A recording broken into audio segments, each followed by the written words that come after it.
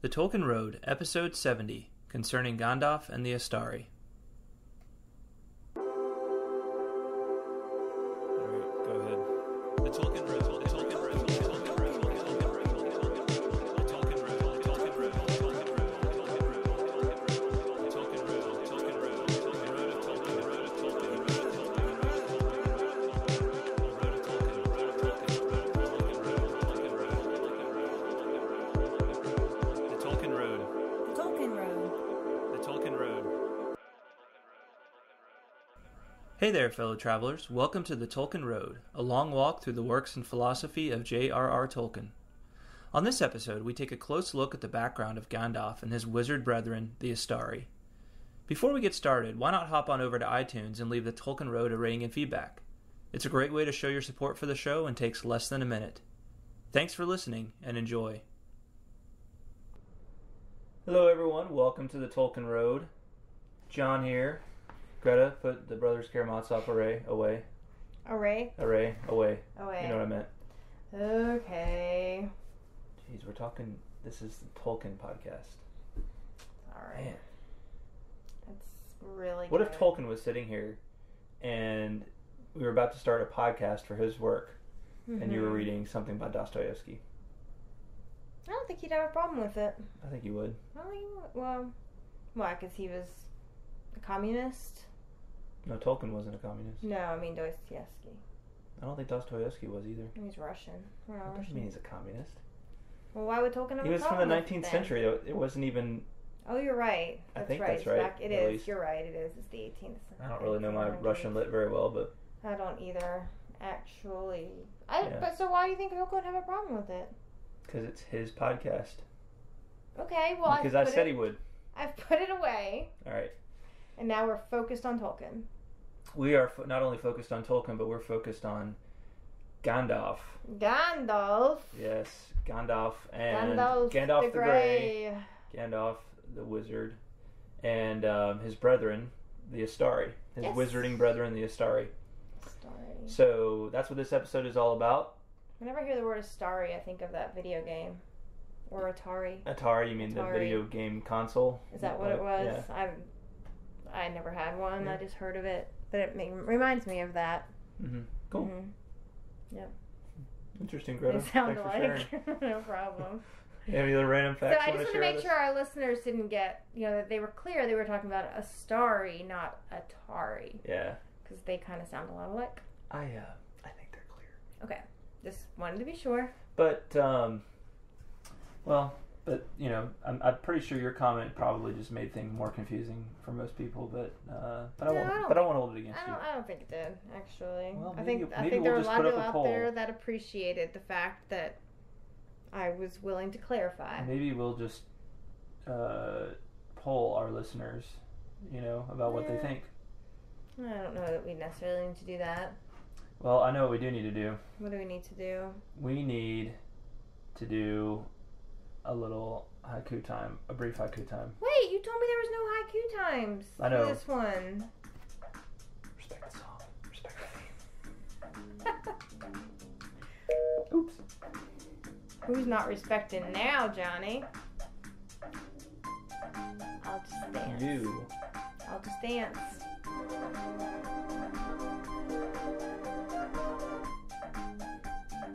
Mm-hmm.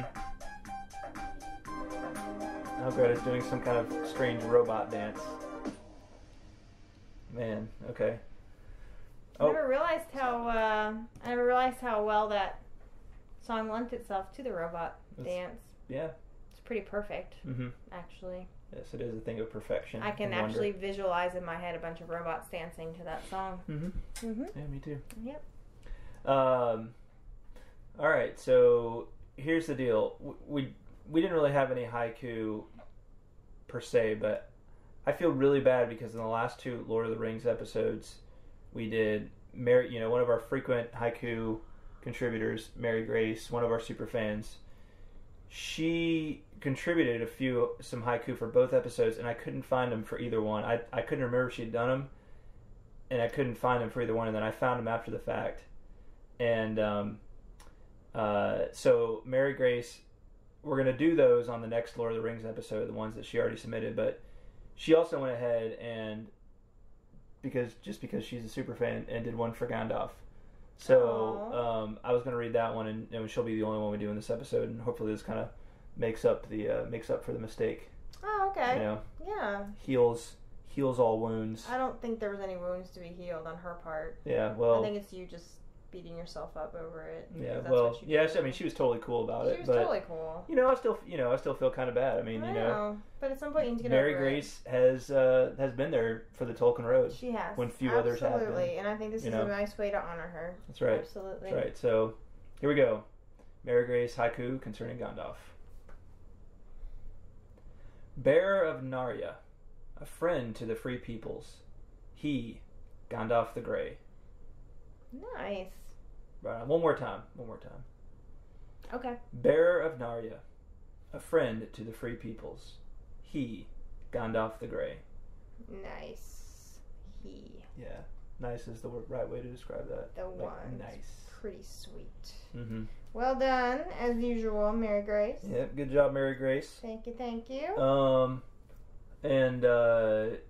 Yeah, so let me say this too.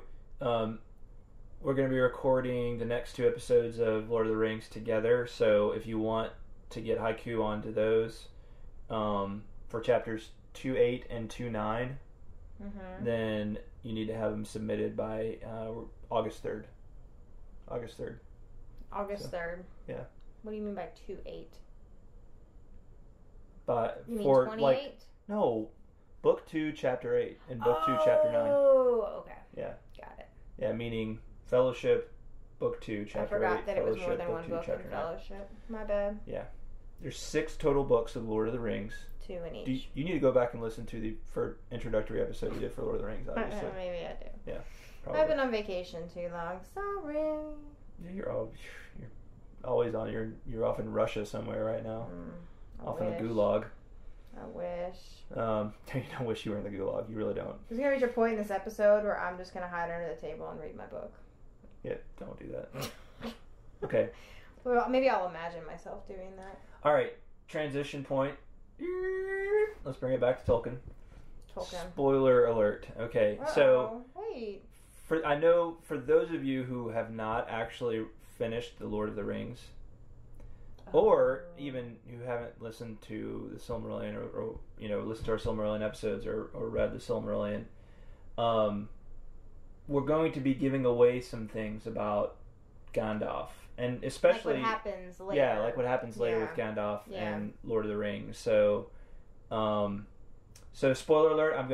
We're gonna briefly have a moment of silence to allow you to make the decision in your inner person of whether you want to leave this behind. Don't pick up your book. Put that down. Is it a moment of put silence? Put Dostoevsky down.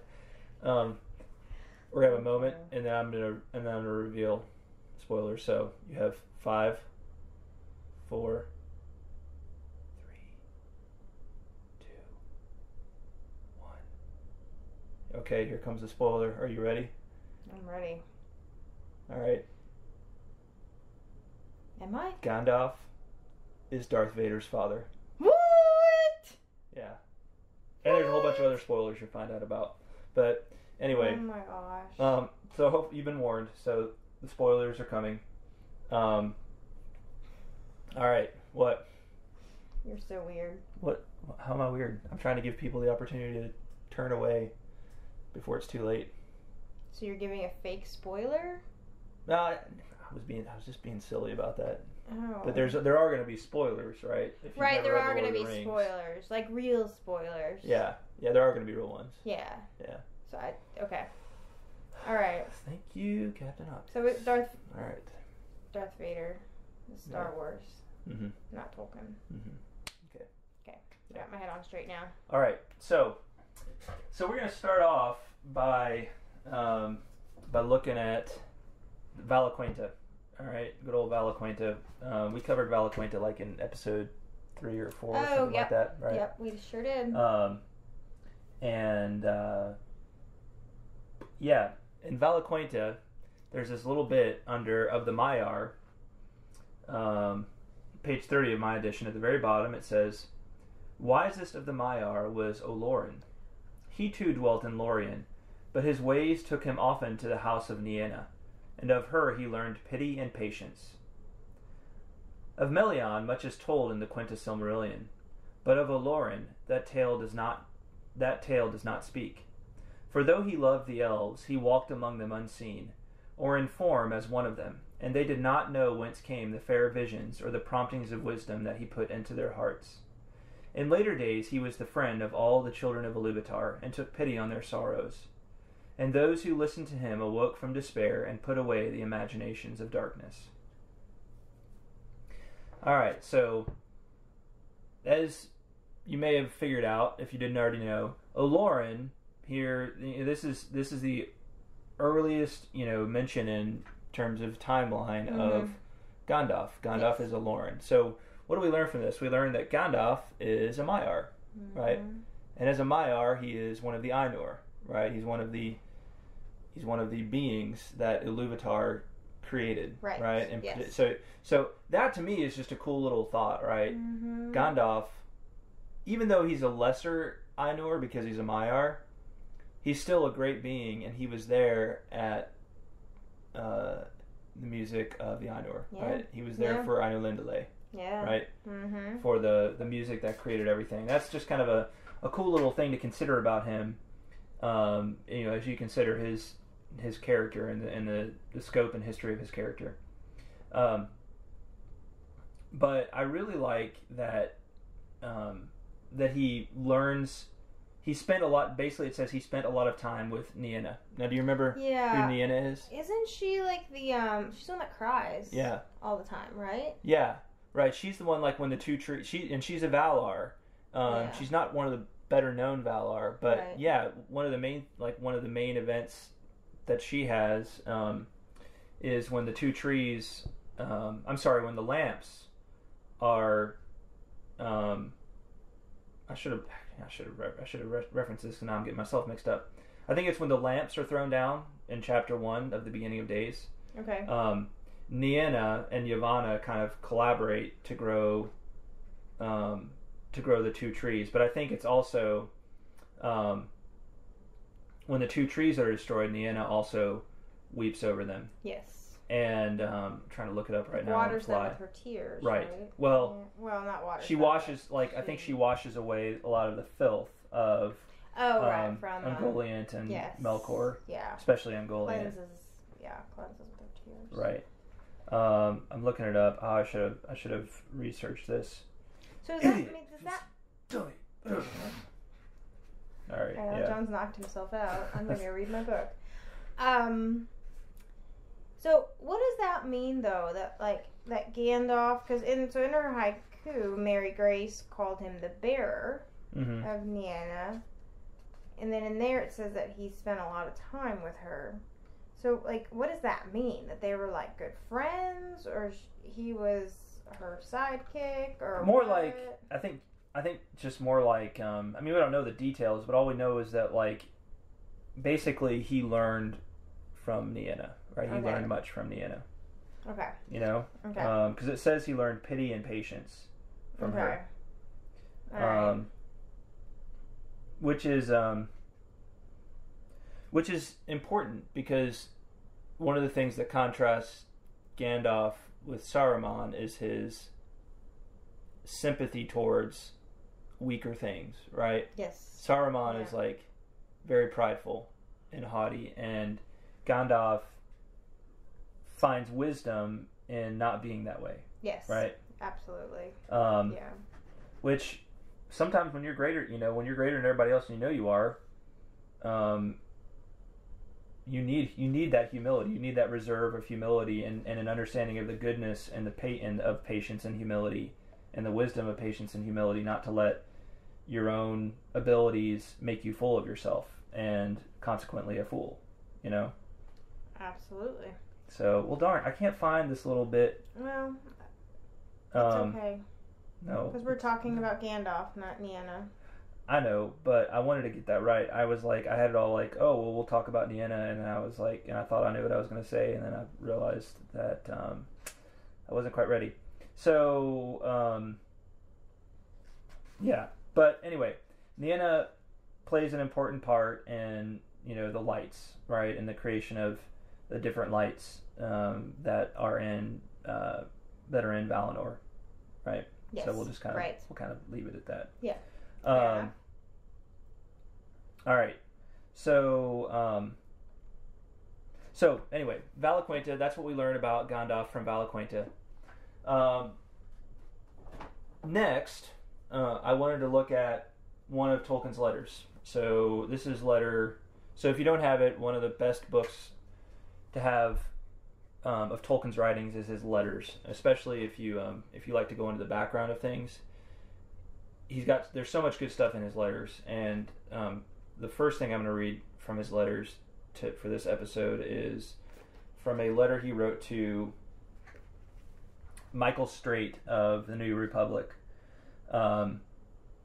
Michael Straight was writing a review of The Lord of the Rings, and had sent Tolkien a bunch of different questions. And so Tolkien, Tolkien's like just about any artist. You start asking him a lot of questions about his work, and he goes way far into it. Yes. And that's kind of how this letter is. Tells you more than you ever wanted to know. Right, and probably doesn't really clear anything up for you. Just makes it a little bit more confusing. Just muddles it a little bit more. But for people who really love Tolkien, this stuff is, it's a treasure trove. So in this little snippet that, towards the end of this letter, it's letter 181 to Michael Straight. Tolkien says a few interesting things about Gandalf. First of all, he says that Gandalf is a created person, though possibly a spirit that existed before in the physical world. So keep in mind this is written in the mid-50s, well before the actual official publication of the Silmarillion. So Tolkien was still working some of this stuff out about who Gandalf was, his background, even here. Okay. But he had a lot of it figured out. And he said his function as a wizard is as an angelos or messenger from the Valar or rulers. So, really we could easily liken Gandalf to being an angel, right? Like that he's an angel in the sense that he is sent from a greater power as a messenger, right? Yeah. Mm-hmm. And I think it's key to understand that the messenger is a big part of that. That he carries a message of sorts. The message is his mission in a way, right? And it's as we're going to see, he can't really spend all of his energy trying to kind of like be the great power that resists Sauron himself, right? Right. Gandalf's job is to bring out the greatness in others and lesser beings in order that they can resist and to unify them. Right? Yeah. And what Tolkien says about this is he talks about kind of his philosophy of power, that when great power dominates or seeks to dominate other wills and minds, except by the assent of their reason, it's evil.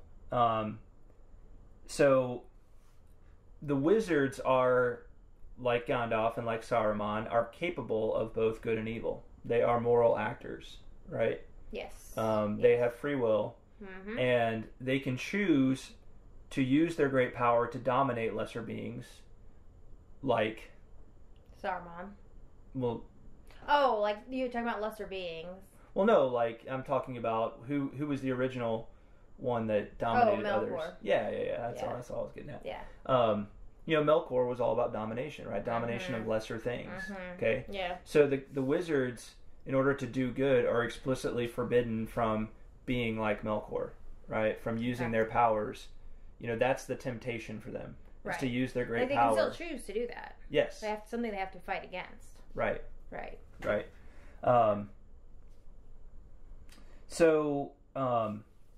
They were also, for the same reason, thus involved in the peril of the incarnate. So the incarnation means that is the idea of a spirit being given a body. Right. So is that saying that Gandalf was an incarnate creature? Yeah. That he was a spirit in flesh? Yeah, just like all of the Ainur that came to Middle-earth. Right, yeah, they took on their bodies to help, yeah. Now that's an interesting thing because my understanding is the Valar could kind of take physical form as they chose, and also take it off. Like I think that was in the early in Silmarillion. It talks about that they could take physical form, but then they could take it off like it was clothing. Right. Whereas Gandalf, I think, while he exists in Middle Earth, or in in the when he comes to the eastern part of the world on his mission out of the West, he has to kind of keep the clothes on, if you will, the whole time. He can't disrobe out of his flesh and just show himself the great spirit that he is, right? Got it. So, and I think that applies to all of the wizards. Okay. And so because of that, he's also, I mean, in a way, he's bound. He's bound to his body while he's there. So in a way, it's kind of like it's almost like a form of, a strange form of like being enchained in a way. Because he has flesh, he's also subject to the things of the flesh, right? Like he gets hungry, he gets tired. Yeah. He can be hurt, right? Physically hurt, and it'll hurt his spirit. Whereas a spirit, can't be physically hurt, so that doesn't take a toll on them like it does us, right? Right. He can be slain, like he can be. Yeah. Killed. So, and then he also has the possibility of fall, of sinning, of failing to live the way he should. Right. So the more we talk about this, it sounds like so much of. I mean, it draws so many similarities to, Jesus, who's God incarnate, right, in the Bible. But I feel like, doesn't Tolkien come out and say in some part there that he doesn't want people to draw that comparison? Yeah, well, he says in the same little passage here, he says, but though one may be in this reminded of the Gospels, it is not really the same thing at all. The incarnation of God is an infinitely greater thing than anything I would dare to write. Here I am only concerned with death as part of the nature, physical and spiritual, of man, and with hope without guarantees. I didn't understand that when I read it. I understand the first part about, obviously, God incarnate is a much greater thing than, like Tolkien wouldn't want to be compared to that. But what does he mean that he's only concerned as far as Gandalf goes? He's only concerned with death, right? Death is part of the nature, physical and spiritual, of man, and with hope without guarantees. Yeah. What does he mean by that? It's a good question. I think he's trying to limit the scope of the implications of incarnation, right? Like for what he's writing. Okay. For Tolkien, as a devout Catholic, like the incarnation is everything, right? The incarnation is like, we have nothing without the incarnation. There's two central mysteries of Christianity, right? The first is the Trinity, right? And the second is the incarnation, right? Without the incarnation, you don't have the resurrection. You don't have redemption, right? Like the redemption of man and of the cosmos. So the incarnation is everything, right? The incarnation has limitless implications, and I think two things. Tolkien is trying to be humble here. He's trying to say I'm not reaching through my work to have some profound reflection. I'm not trying to make Gandalf into a Christ character. Yeah, I don't think he wants to raise him quite to that level. But he's also, Tolkien always strove not to allow his works just to become allegory, right? Yeah. He wanted them to stand on their own. Now, I think all of this is still bound up, but it's with his views of Christianity, but it's all in a much more it's not such a linear way, right? It's a more all-encompassing way. Okay. I don't know. We could, Yeah. It's one we could dwell on for long periods. That's a question we could dwell on for long periods of time. Well, I thought it was beautiful the way hope without guarantees. I'm I love that idea. But I didn't understand it. Yeah. It's beautiful, but I'm I can't really wrap my brain around it. Yeah. Well, he may even be saying that. Because in On Fairy Stories he talks about the incarnation as is the eucatastrophe of man's history. God, the incarnation of Christ, Right. and then the resurrection is the eucatastrophe of the incarnation, right? Right. Yes. Here, and one of the things that we believe as Christians is that the resurrection of Christ gives us definitive hope, right? And the triumph over death, right? That it's no longer in question. Now that's not to say that we don't struggle with it in faith, right? But at the same time, as an article of faith, is something we cling to, right? Our hope in our eyes is a concrete, real thing. Like it's a done deal, right? That there is hope, that ultimately there's hope for mankind to triumph over death, right? Yes. Now, and so it's interesting that what he says is, I'm only concerned with death as part of the nature, physical and spiritual, of man, and with hope without guarantees, right? So it's almost like he's saying, because this all happens pre-resurrection, right?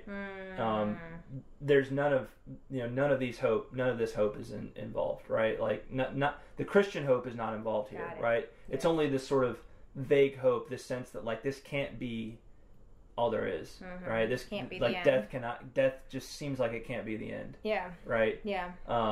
It's something we have to submit to, but death just seems like it can't be all that there is to say about our story, Yeah. So it's a pre-Christian hope, I guess you could say. That makes sense. Right. That makes a lot of sense. Okay, good. I'm glad that made sense, because I was just kind of making it up as I went. Oh, well, good job. No, this is actually something I think about a lot, and I've tried to start writing about it more on True Myths as I get a chance. That really gets to the heart of one of the things that I find so fascinating about Tolkien. But anyway, I digress. Great question. So the chief form of temptation that the wizards are subject to is impatience. So maybe we just say it's being tempted to use their power for the things they shouldn't, and impatience towards the things in their mission, right? And trying to make their mission, achieve their mission too quickly, or with, I guess, too aggressively, maybe. Yeah.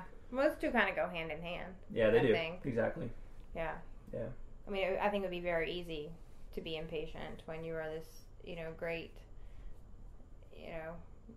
this great spirit who's being forced to to travel a road with lowly, hobbits and even elves, right? I mean, everyone that he's hanging out with in these books is a lesser being than he is. Right. And it's hard to be patient when he could just cast a spell, right? I mean, we're gonna do it my way. So.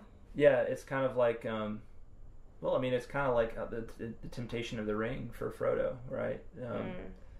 And others, right? Yeah. Frodo has this ring, which is so powerful, and you can use it to hide from other beings, and it's got to be this great constant temptation to be able to use it, but you have to resist, right? Yeah. Yep. Absolutely. So the last thing I want to pull out of this little passage is the fact that Saruman succumbs. Saruman succumbs to this temptation, and Gandalf does not. And he says, but the situation became so much the worse by the fall of Saruman that the good were obliged to greater effort and sacrifice. So Saruman, through his fall, and this is true always of the fall, right? Of evil deeds, right? Evil deeds mean that in order to achieve the good, more is required of those trying to achieve the good, right? Yes. An evil deed results in more problems, right? More problems for everyone, okay? And I think this is a great insight, because what he says is the good were obliged to greater effort and sacrifice. So it's almost like you're down further in the hole because of the evil that someone else did. Maybe you're down further in the hole because of the good you did, but you want to climb out, right? But to do so, greater effort and sacrifice is required, right? Absolutely. But that also means, and I think this is something that, as I've thought about the problem of evil over a long time, why is it that God allows evil to exist, right? It's something that Tolkien struggled with, throughout his life, or pondered throughout his life. and most philosophers do, right? If why is evil allowed to exist, right? If God is all powerful, then why is evil allowed to exist? And at least in part, it seems like Tolkien would answer that question by saying that out of the evil, a greater good comes, right? And part of that is the greater moral action of those who do the good, right? That's required of those. It's a greater heroism, basically. Is that the idea? Isn't that the idea of the eucatastrophe? Yeah. No, that's part of it, definitely. Part of it, yeah. Right? That there's this greater beauty because the free will of the person who did the evil is what caused the problem in the first place, and that means a greater free will is required. A greater use of free will is required to overcome it, right? Yes. So, yeah. Anyway. Yeah. I think that's very logical. Yeah. Anyway, I just something else I wanted to bring out in that. Yeah. Yeah. All right. Okay. You with me? You follow me? We're good. So far, so good. All right. Let's look at. Lost me yet. Good. All right. Well, if I lose you, let me know. Okay. All right. I'm gonna drink some water. All okay. right. Is it okay? It's dripping. That's okay. It's dripping on me. Oh, condensation. I think that black cherry flavor is my favorite. It's good. Yeah. The black cherry and the orange. I like the mandarin orange. We've been drinking this. We started drinking more like fizzy water. What do you call it? Sparkling water. Sparkling water. Yeah. I like drinking that stuff. I like 0 calories, but it tastes. You kind of got to get used to it at first, but like the black cherry. Yeah. It's nice. It's nice. I mean, I know it's funny. I feel like actually, I was talking about this with somebody the other day about how companies that are making like these flavored sparkling waters like LaCroix and Deer Park and these other companies that have started doing this, they're making a ton of money because so many people are trying to quit soda. So it's kind of like, it's like nicotine for soda drinkers. Because you still have the carbonation and you still have the flavor of soda, right? Well, you mean but like you it's not like nicotine. It's not like nicotine. I'm sorry. Nicorette. I meant Nicorette. Thank you. Because nicotine is the thing you're really trying to quit. Nicotine is a drug in cigarettes. Yeah. I meant Nicorette. Yeah. Yeah. Or like methadone to heroin addicts, right? It's like, Is that what I need to take? Methadone? Methadone? Yeah. If you're a heroin addict, yes. Oh, okay. Oh, you didn't know? That's what they give. Yeah. Wait, what? What? Oh, man. This is all of a sudden getting very weird. So what? Yeah. So anyway, drink sparkling water. Yeah. It's good. Yeah. And you don't have the sugar, because sugar is poison. This sparkling water podcast. This podcast brought to you by LaCroix and Deer Park Sparkling Water. Right on. Okay. We're going to look at Unfinished Tales. Cool. Unfinished Tales. I don't like reading things that aren't finished. I like things that are finished. Well, why didn't you let me know before? I'm just saying. I like things that are finished. Now, unfinished in the middle of a podcast episode is not the time to be telling you this. I'm saying, how would you feel if I'd served you an unfinished meal tonight at dinner? Well, the finished part is what I do, right? I eat it, so I'm the one that finishes it. No. I finish it, or else I would have been serving you uncooked food. Or are we talking about improperly cooked food? Are we talking about like Finnish, like as in the Finnish language? Because Tolkien was very inspired by the Finnish language. In fact, the Legend of Kullervo. Kullervo? Yeah. Is that where he gets a lot of his weird words from? Like names and stuff? Yeah. Okay. Anyway, moving on. All right, so Unfinished Tales. Unfinished Tales is one of the books that came after the Silmarillion that Christopher Tolkien edited based on all of his, all of his father's stacks of papers. So these are notes, basically, like scribbles. Yeah, they're like drafts and scribbles, just stuff he didn't complete to his liking that didn't really fit with the Silmarillion. Okay. And this was the first book, and then eventually they put out the whole History of Middle Earth, which was like 12 volumes. Right. Of the same kind of stuff. But Unfinished Tales is a great one. There's lots of good stuff in here. And there's a chapter in here devoted to the Istari and to Tolkien's developed thoughts on where they came from. So we've already mentioned Saruman and Gandalf as two of the Istari. But we learned that there are a handful of Istari that come to Middle Earth at least, and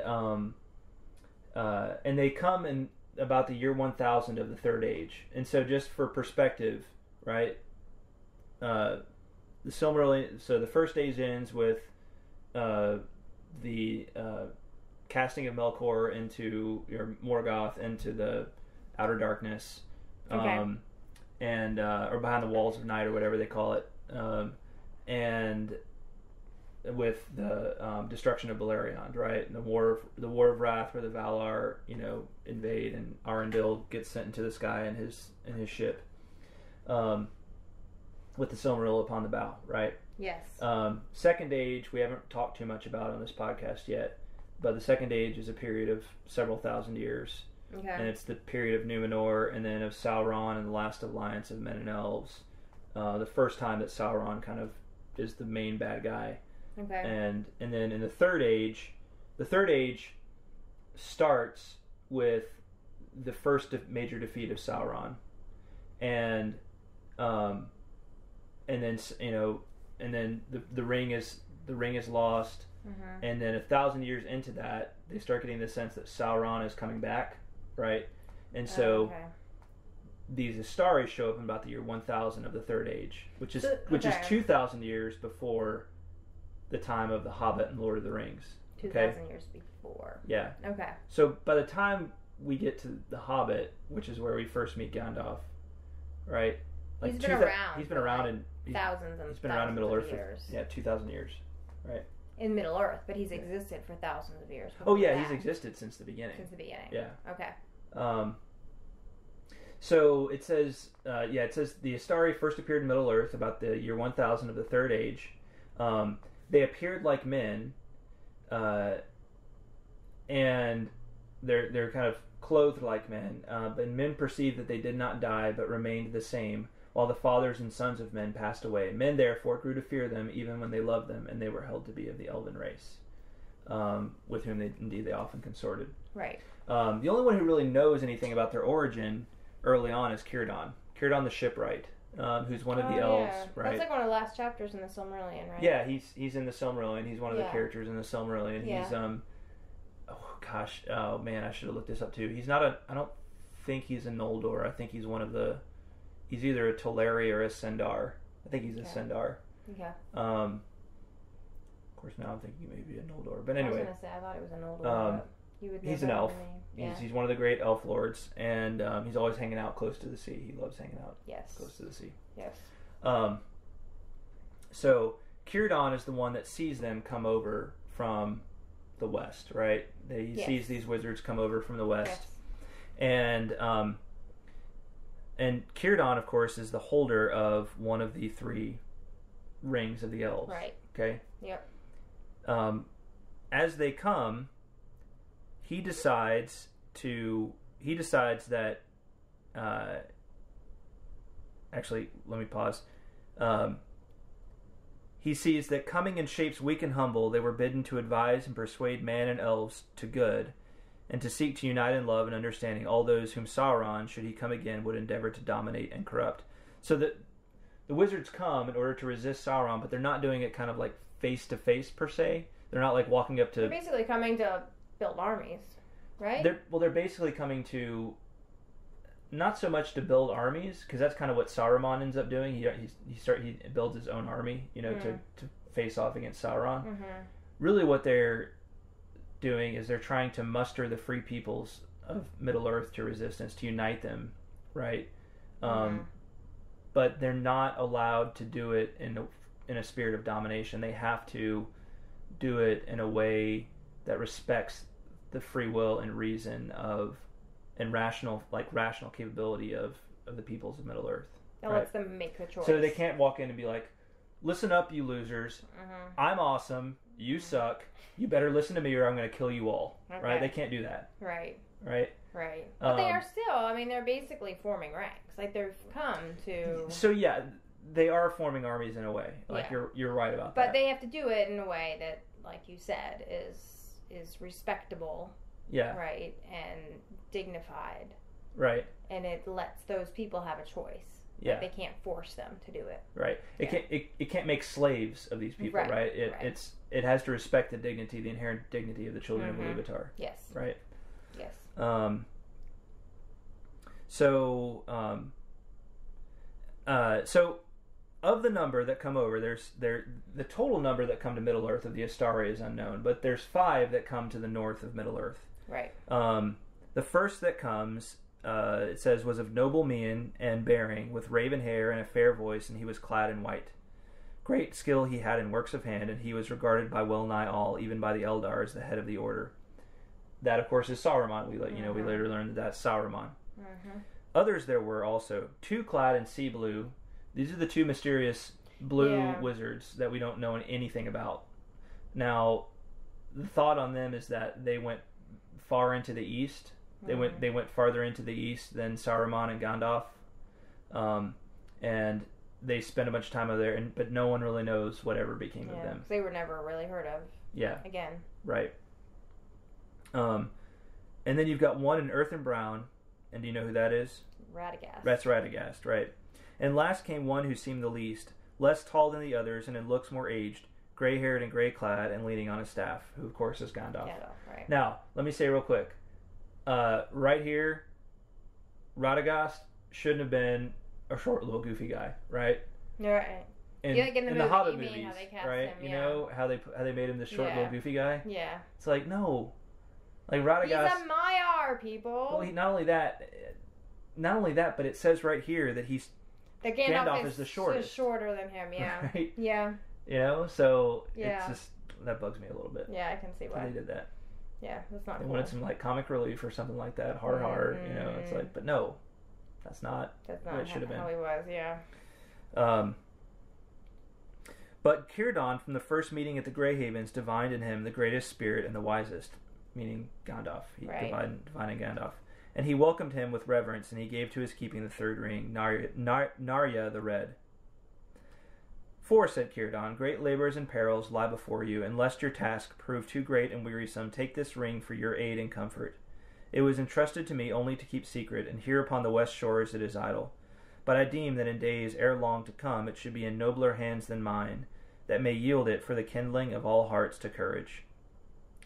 And then you have this little dangling bit, and the grey messenger took the ring and kept it ever secret, yet the white messenger, who was skilled to uncover all secrets, after a time became aware of the gift, and begrudged it, and it was the beginning of the hidden ill will that he bore to the grey, which afterwards became manifest.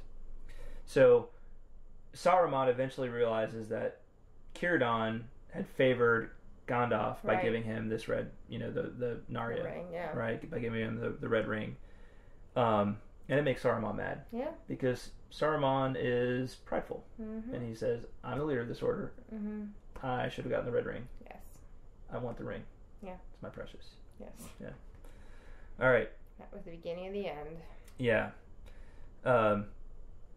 So, real quick, Curanir is Saruman's original name, the Man of Craft, and that's what the elves call him. Gandalf, do you know Gandalf's name in the tongue of the elves? It's not Olórin, but what's... Oh... Yeah, what is it? It means like Grey Pilgrim or something, right? Yeah. I can't remember the word though. It's Mithrandir. Mithrandir. That's right. Yeah. So, now, as respects... so we already talked about the Blue Wizards. They don't really succeed in doing anything that we know of in terms of resisting Sauron. Now, maybe they did some stuff in the East we just don't know about, but that's the whole point, is Tolkien never wrote anything about them. Right. And Radagast, it says, became enamored of the many beasts and birds that dwelt in Middle-earth, and forsook elves and men, and spent his days among the wild creatures. Mm-hmm. He was a failure because he fell in love with the animals. Yeah, so... I thought that was kind of funny. Well, but it kind of fits, because he was apparently... we learn a little later in this chapter that he was chosen by Yavanna. Yavanna, right? Who was concerned about all the little critters, right? That's probably her plan all along. It may have been, and so I feel like... Well, she knew that her husband was out. Like, she knew those dwarves were going to be an issue, right? So she needed... But it's an interesting little lesson, because, I mean, in all reckonings, I think Radagast is, he's not considered a failure in the same way that Saruman is. Oh, absolutely not. But he didn't fulfill his mission. Let me finish. Yeah. Right. But you're exactly right. Right. So Saruman falls. Like Saruman should have been the leader probably. Right. As great and wise and cunning as he was, right? But he totally succumbs to the temptation to use power and domination over the free peoples of Middle Earth, right? Right. And he decides that he's going to meet Gandalf head to toe, right? Like he's going to go up against him head on, right? Yes. And he grows impatient with waiting, and he lets his pride get the best of him because he gets mad that Gandalf got the ring and he didn't, right? Yeah. Radagast, on the other hand, is more like the case of failure because he got distracted. Yeah. Right? Yeah. It's like he got distracted by his studies and by the kind of like the things that he loved. And, Gandalf loves all those things as well, right? Mm-hmm. Like you get this sense that Gandalf is kind of it's kind of a loves knowledge and loves just learning about things as well. Yeah. But the difference between Gandalf and Radagast, it seems, is that Gandalf doesn't let himself get distracted. Yeah, he could put that aside. He can say, okay, it's time to focus on this. Right. And I think that's something I really have to take to heart, because I feel like I can easily... I feel like... sometimes I might get tempted in the way Saruman is, but I'm probably more tempted to neglect the things I should be doing in the way that Radagast was, right? That I'm kind of making the excuse of, I'm doing things that are okay, and I'm not doing anything explicitly bad, but am I really doing the things that I should be? So I don't I'm not trying to be super moralizing about this, but it's interesting to think about the difference between not just Saruman and Gandalf, but Gandalf and Radagast, right? And that really, in all accounts, Radagast is considered a failure, that he didn't really do much to resist Sauron and he probably could have helped a lot, Yes. Now, the account is a little bit kinder to him, but it's, it still doesn't treat him like it treats Gandalf. He still didn't fulfill the purpose for which he was sent. Right. Yeah. Yeah. That's what I'm saying. You feel me? Or at least not, maybe he was sent for the purpose that Yavanna sent him. Yeah. He was fulfilled the purpose for which Yavanna sent him, but it wasn't the overall mission. It wasn't the agreed upon mission. Right. Right. Yeah.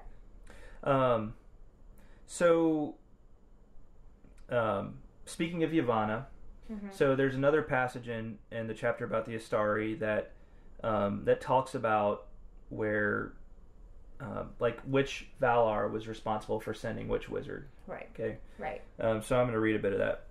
Of major interest, however, is a brief and very hasty sketch of a narrative telling of a council of the Valar, summoned, it seems, by Manwë, and maybe he called upon Eru for counsel, at which it was resolved to send out 3 emissaries to Middle-earth. So originally the plan was just to send 3, right?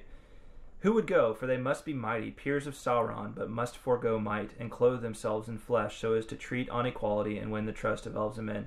Now, it's interesting that it says this was Manwë's plan probably after he took counsel from Eru, right? Right. So, Manwë is the one that he's like the high priest, right? He's the one that talks to God, basically, right? To Eru.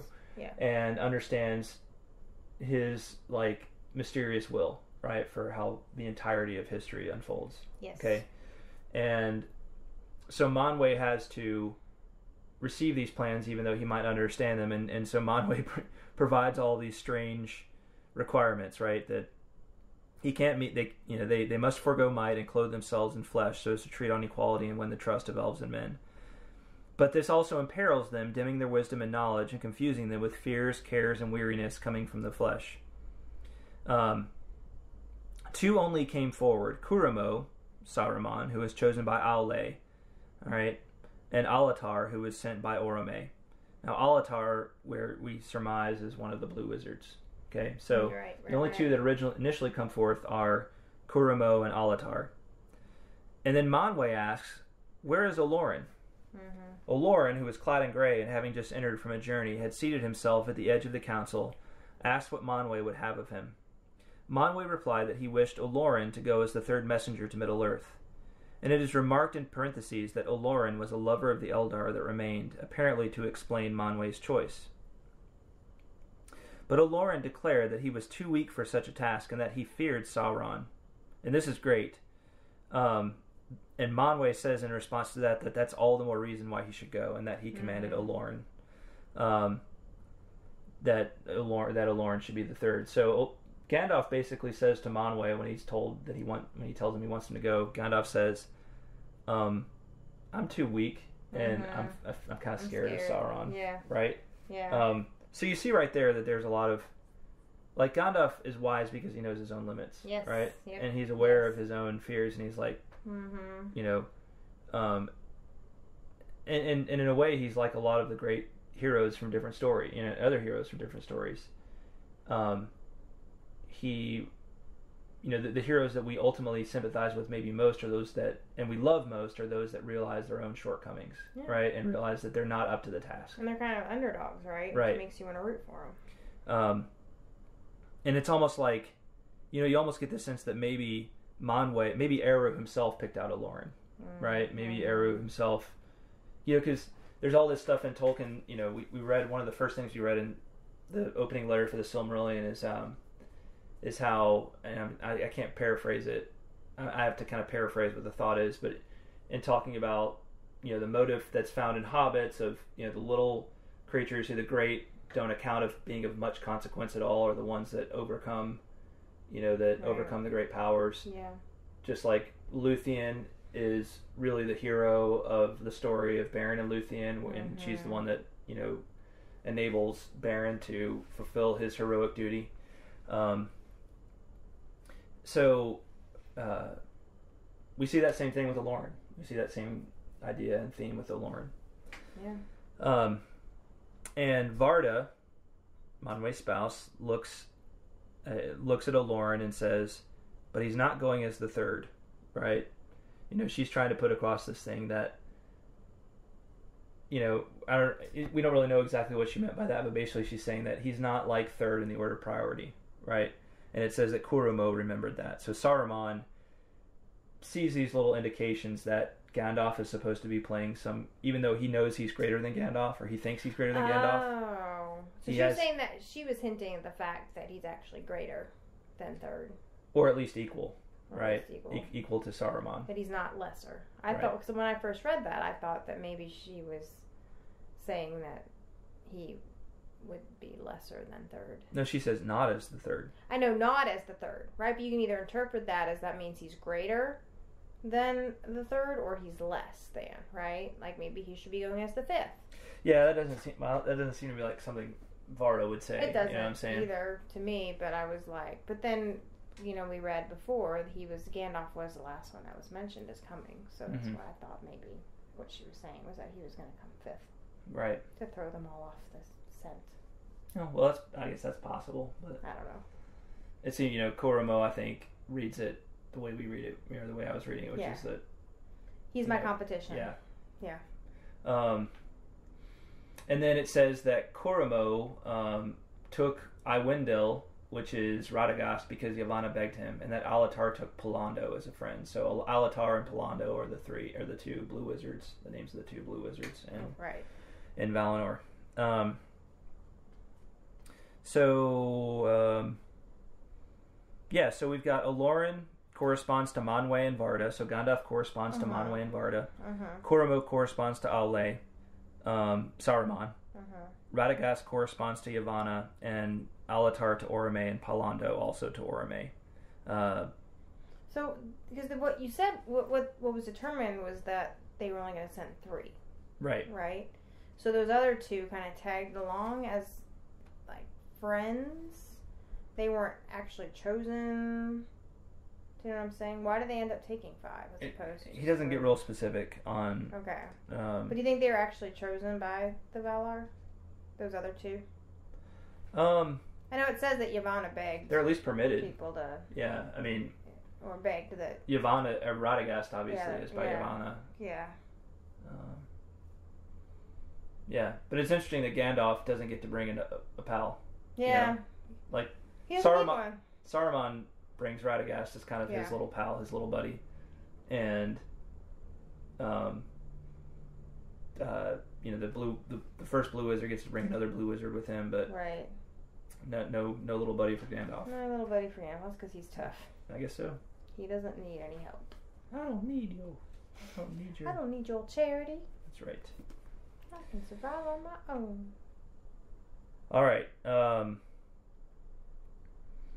Let's see. Two other things in this bit. So a little bit later, the next page in Unfinished Tales, it says clearly that the Istari were all Maiar, that is, persons of the angelic order, though not necessarily of the same rank. So just to reiterate, all the Istari are Maiar. They're lesser than the Valar. They're spirits, but capable of self-incarnation and could take humane, especially elvish forms. Yeah. Saruman is said to be the chief of the Istari, that is higher in Valinorian stature than the others. Interestingly, it says Gandalf was evidently the next in order. Radagast is presented as a person of much less power and wisdom.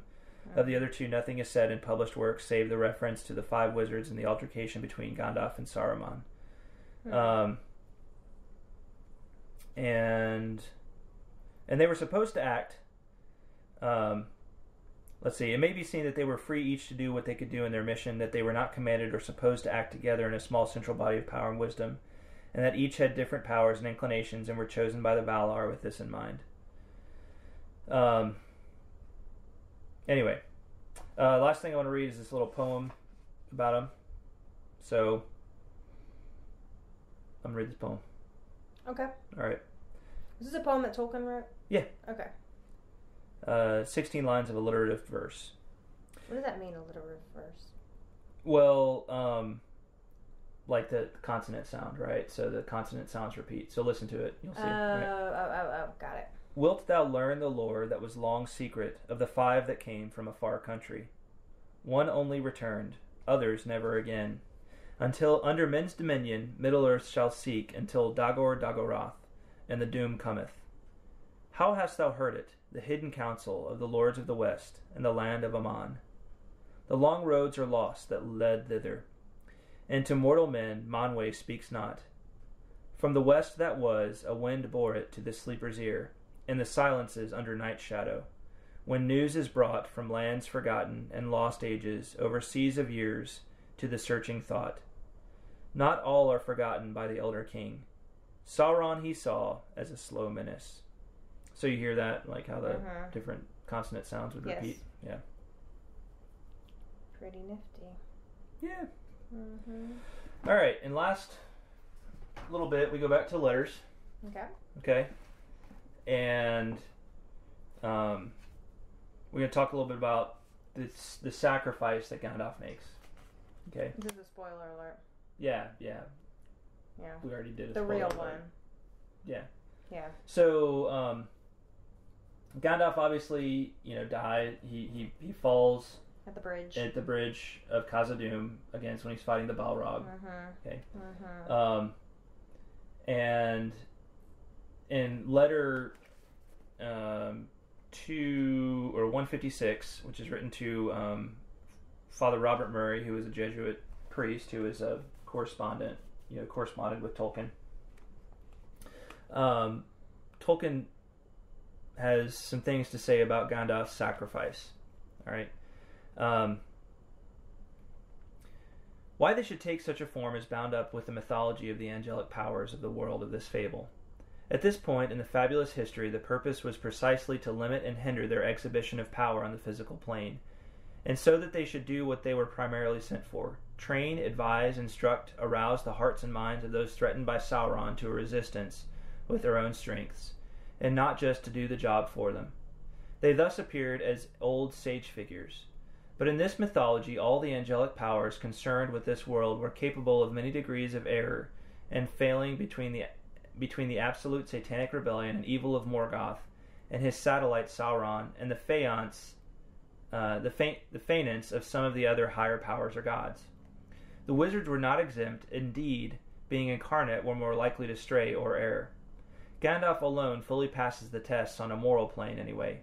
He does make mistakes of judgment. For in his condition it was for him a sacrifice to perish on the bridge in defense of his companions, less perhaps than for a mortal man or hobbit, since he had a far greater inner power than they. but also more, since it was a humbling and abnegation of himself in conformity to the rules. For all he could know at that moment, he was the only person who could direct the resistance to Sauron successfully, and all his mission was vain. He was handing over to the authority that ordained the rules, and giving up personal hope of success. So it's interesting that Tolkien talks about, do you get the sacrifice that Tolkien is making, is kind of elaborating on there with Gandalf? I think so. Okay. Do you want to try to put it in your own words, or do you want me to... the way I personally understood it was just that while by Gandalf giving his life at the bridge, that's you can't really say it's the same kind of sacrifice as a mortal being would make, right? Because they're dead, and then they're like dead, like dead. But it was still a sacrifice for Gandalf in the sense that he was giving up his chance to really be successful at his mission. Okay. Or to, there's still, he can still participate, I think, in some way, but it's a sacrifice. It's more of like a pride thing, right? It's like, yeah, I'm not going to be able to fulfill my duty here. Yeah, and in addition, there's an additional element to it, right? Because Gandalf has the option to basically slough off his incarnate body. I thought he said he didn't. Well, I think part of the point that Tolkien's making, in addition to what you said, is that, and maybe I'm wrong. This is what I took away from it, right? In addition to what you said, that Gandalf could show himself, right? Like, could have shown himself on the bridge of Khazad-dûm and had more power, right? Okay. To resist the Balrog, right? Okay. But he obeyed the rule. Like, the rule that was put upon him was that he couldn't, right? He was not allowed to do that in resisting Sauron. Okay. Doesn't he get really big though? Like, doesn't he? I think he uses some special. I'm not saying that he cheats, but I feel like, and maybe this was another thing that's not consistent between the movie and the book, but I feel like he did kind of channel some extra. He does. Power. I mean, he definitely uses. He definitely uses some power that he normally doesn't use. But you were saying that he could have, like, basically shown himself as the Maiar that he is. The body, right? The incarnate wearing that body subjects him. We read in the other of the Istari chapter that to human, that taking on that form weakens the Istari, right? Right. That it's a burden for them in a way, right? It makes them less wise. It makes them tired. Yeah. It makes them subject to all of the things that we're subject to as human beings with bodies. Right.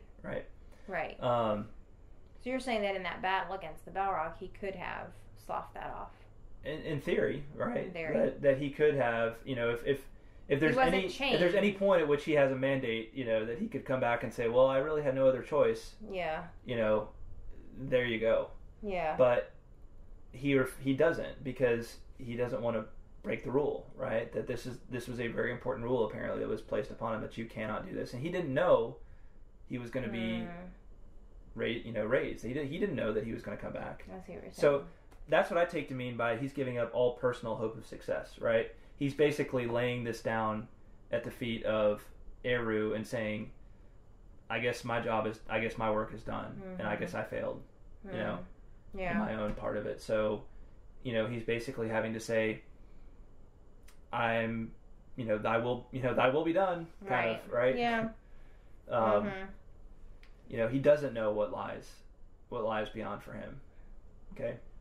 Right. So it was a choice between following the rules and failing, right, or breaking the rules and succeeding. In theory, he chose the first. Yeah, but again, it's like the ring, right? Frodo is constantly tempted to put the ring on in order to accomplish his mission, right? And he's tempted by this thought that this thing I could even walk in to Mordor with the ring on, and no one would even notice me. Yeah. You know? Yeah. But he chooses not to because he's been told he can't, right? He's told there's a greater danger that if he does, there'll be a problem. Right. He's kind of going rogue if he does, right? Mm-hmm. So, and to elaborate on that, it says a little later in the same letter, but by that he would at the end have meant more than at the beginning. He was sent by a mere prudent plan of the angelic Valar or governors, but authority had taken up this plan and enlarged it at the moment of its failure. He says, naked I was sent back for a brief time until my task is done. Sent back by whom and whence? Not by the gods, the Valar, whose business is only with this embodied world and its time, for he passed out of thought and time. Naked is, alas, unclear. It was meant just, literally, unclothed like a child, not discarnate, and so ready to receive the white robes of the highest. Galadriel's power is not divine, and his healing in Lorien is meant to be no more than physical healing and refreshment. Gandalf may be enhanced in power, but if still embodied, he must still suffer care and anxiety and the needs of the flesh. So when he comes back, it seems like what's changed.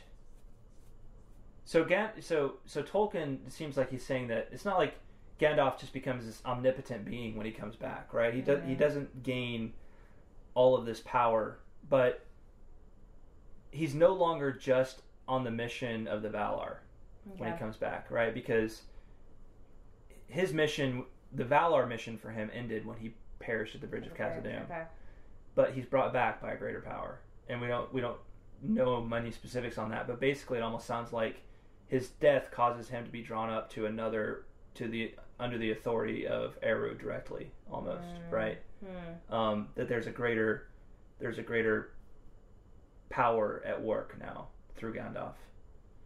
At least that's the way I read it. Yeah, I agree. That's the way I read it. It's almost like he's glorified in some way. Yeah. Like he's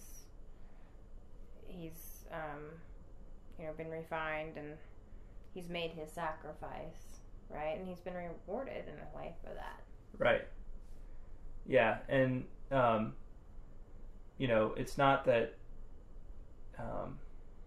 he can't be hurt anymore. It's not like he's impervious. Right. Invulnerable. He's greater than he was before, and he's got a greater, maybe even a even greater purpose than he had before. Right. So anyway. Right. So yeah, I just thought that was kind of cool. That is very cool. Yeah. All right. Well, is there anything I didn't cover about old Gandalf that you wished I had? You did a pretty darn good job. There's lots more that could be said about Gandalf, but I wanted to cover a lot of the just kind of his history and background. And kind of the more deeper philosophical stuff about Gandalf. It was good. If you get the letters of Tolkien, there's all kinds of stuff on Gandalf in there that I didn't cover. I'll just I'll look at his listing here, and there's like a numerous pages that speak of Gandalf and the letters. So if you want to know more about Gandalf, I highly recommend picking up the Letters of J.R.R. Tolkien, edited by Humphrey Carpenter, and I'd highly recommend picking it up even if you just want to know more about Tolkien. So. Alrighty. All right. That was good. Good stuff. Alrighty. Well, I guess then that's a wrap on another episode. Amazing. Episode 70. That's so cool. Yeah. 70. Yeah. It's awesome. Before you know it, we'll be to 72. Yeah. Yes, we will. Yeah. Yep. All right. Yeah. Well, thank you, John. I learned a lot. Good. Yeah. All right. Well, thanks everybody for listening. Yes, and thank you all. Don't forget to send in those haiku for the next 2 chapters of Lord of the Rings by August 3rd. And we will talk at you next time. Yeah, we shall. Peace out. Bye, y'all.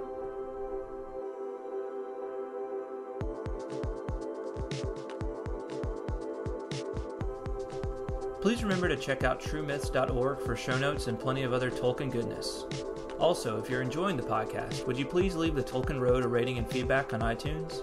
It's a great way to support the show and takes less than a minute. On our next episode, we'll be continuing our discussion of Lord of the Rings with Book 2, Chapter 8, Farewell to Lorien. Thanks again for listening, and until next time, the road goes ever on.